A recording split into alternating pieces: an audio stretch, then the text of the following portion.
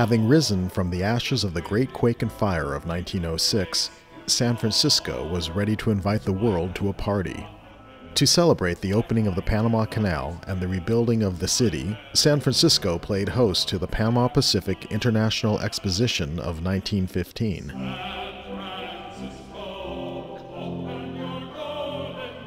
Numerous Beaux-Arts structures celebrating European tradition were built to establish San Francisco as a world-class city. At the heart of the exposition was Festival Hall, a large dome-shaped auditorium seating 4,000, honoring the best in international musical talent. At the focal point of the hall was a brand new pipe organ showcasing the latest advances in pipe organ technology. 31 American organ builders vied for the honor of constructing what would be at the time the world's 7th largest musical instrument. The Austin Organ Company of Hartford, Connecticut was selected because of its innovative design and expertise. The company would go on to build world-renowned pipe organs for the legendary Bohemian Grove, Balboa Park, San Diego, City Hall, Portland, Maine, and civic auditoriums in Chattanooga, Tennessee, and others. A lavish 9-month program of musical entertainment commenced. In addition to orchestral programs featuring the organ, daily recitals were given by some 60 of the nation's leading organists.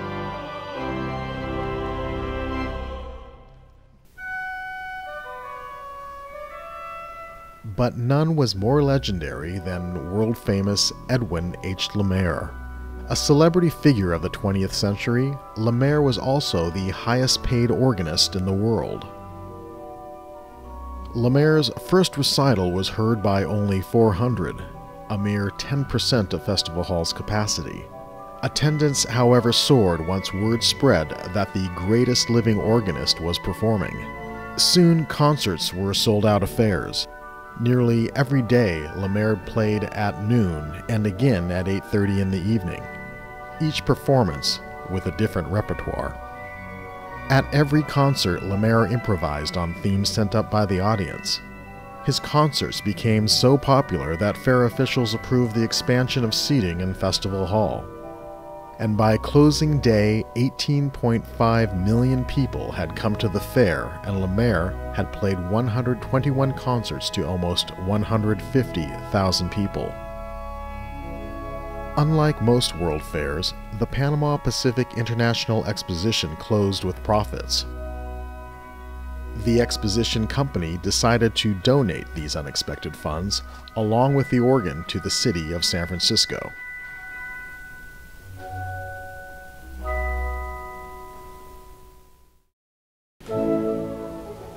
Built in anticipation of receiving the Exposition organ, San Francisco's Civic Auditorium would now have as its focal point the Exposition organ. Like other municipal instruments of the time, the Exposition organ would be the musical foundation of numerous civic events, performances, concerts, and conventions, as well as supporting the opera, choral groups, and the symphony.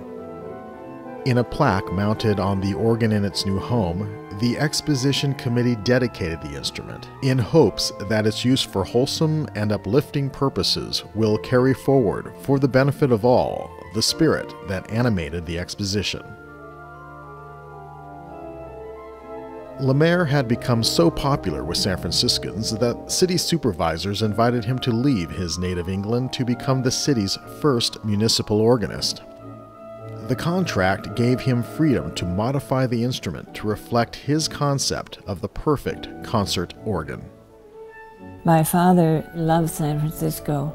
He always felt that the organ in San Francisco was the best. It was his favorite, and it was his love. He would be absolutely thrilled to think that it was again being played and people were enjoying it.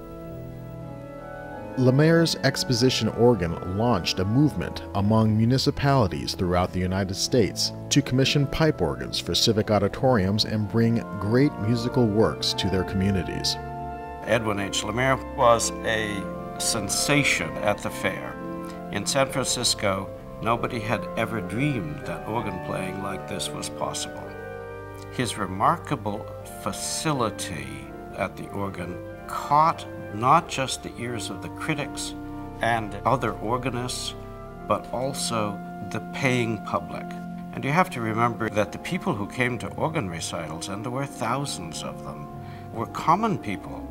They were the people who couldn't dream of affording the tickets for the symphony orchestra.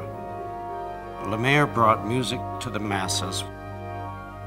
For over 6 decades, the organ would remain a musical focal point of San Francisco. Historically significant concerts by world-famous organists and composers, including Marcel Dupré, Camille Saint-Saëns, and Virgil Fox, would over time be featured on the historic Exposition organ. San Francisco's Schoenstein Organ Company, the original installers of the Exposition organ, served as curators for the instrument. 5 generations of Schoensteins would maintain the instrument for over 75 years, assuring that Lemaire's legacy would be protected for future generations.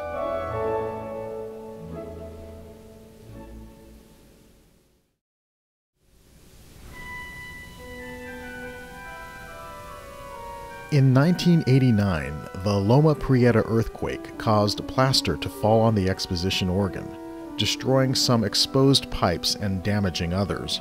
4 feet of plaster and debris covered the top of the huge pipe chambers, necessitating removal and restoration of the organ. The extent of the damage required that the instrument be returned to the Austin Organ Factory in Hartford, Connecticut. 75 years after the Great Exposition organ was born, almost all of the 40-ton instrument was loaded into 3 tractor trailers and moved nearly 3,000 miles back to its place of birth. Austin Organs was naturally excited to undertake the restoration of this important legacy from their past. In 1991, restoration work began in Hartford. Well, the organ arrived. It took over. Every bit of space we had was consumed with this organ. We had to come up with some decisions on just exactly what we were going to do to the organ, in addition to repairing the earthquake damage. Every pipe had to be properly cleaned. The reeds had to be disassembled and literally revoiced. But other certain things would need to be done because of the dirt that was created by the falling plaster. 9 months after restoration work began, a cease work directive was sent by San Francisco to Austin Organs. The organ was to be returned to storage in San Francisco with an uncertain future.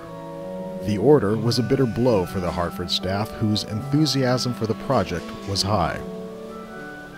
This instrument, 40 tons worth of instrument, which had consumed our 50 people for so long, suddenly was pulled directly out from under us. And we didn't quite know what to do with it because there were still components of it that were absolutely literally in pieces. And we were wondering, do we buy little baggies and put all these little parts in the baggies and put them in the truck, or what is it that we do with this instrument now?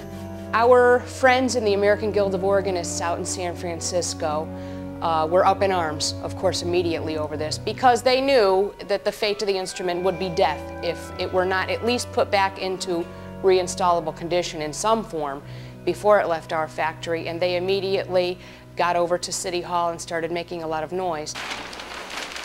It is the Exposition organ, some 40 tons of pipes and pedals, consoles and wind chests. In all, there are nearly 7,000 pipes in this organ. Everything you see around me is part of it. To build it today would cost between $5 and $6 million, and yet here it sits, just waiting. In 1994, the largely restored Exposition organ was received by San Francisco and placed in storage in Brooks Hall, where it has remained ever since. A grassroots movement has begun, consisting of volunteers from citizens groups, the American Guild of Organists, college students, hobbyists, and historians, all rallying around the instrument in hopes of having this last remaining vestige from the Panama Pacific International Exposition returned to the Civic Auditorium in time for the 100th anniversary of that World's Fair. Numerous cities around the country have recognized the cultural value of their municipal organs and have successfully commissioned restorations. As a service to their communities, municipal organs have once again resumed local prominence as a cultural asset. The Sparkles organ is a wonderful symphonic concert organ, as indeed is the Exposition organ in San Francisco. We often think of that as our big sister, actually, because they're very similar in the concept of the instrument. Our Sunday concerts, we have quite a wide-ranging attendance, of course, depending on the weather, but sometimes this seating area of over 2,400 out here is nearly filled. For our Monday evening International Organ Festival, it's generally filled all the time. And sometimes for a particularly popular thing, people are just standing all over the place, 2,000 to 3,000 people. Unmoved since its restoration in 1994, the Exposition organ remains undamaged and ready for its return to the Civic Auditorium. Carefully crated and cradled when returned from the Austin Organ Factory, the city has guarded its safety, preserving costly restoration work. The question now is, will the city do as other world-class cities have done around the country and recognize the cultural and municipal value of its instrument? Or will the city of San Francisco let this last remaining vestige from the Panama Pacific International Exposition of 1915 linger and eventually deteriorate from unnatural positions and unexpected fires, water leaks, and vandalism? Consideration has recently been given to responsible alternatives for the instrument. However, none of these alternatives have withstood the test of cost-benefit analysis that returning the organ to the Bill Graham Civic Auditorium holds. Not only is this the historically appropriate location, but it is the acoustic environment for which Lemaire's vision was designed.